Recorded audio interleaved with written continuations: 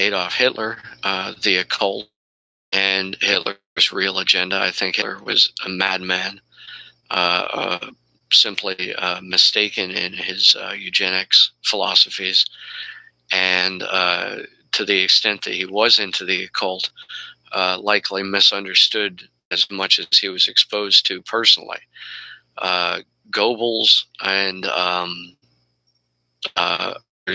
in the SS and Hitler's inner circle of early beer hall putsch era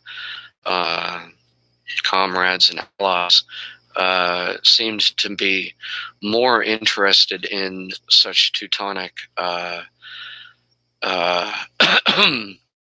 myths and symbolism, while Hitler only seems to have wanted to apply these to modern or contemporary politics to gain personal power.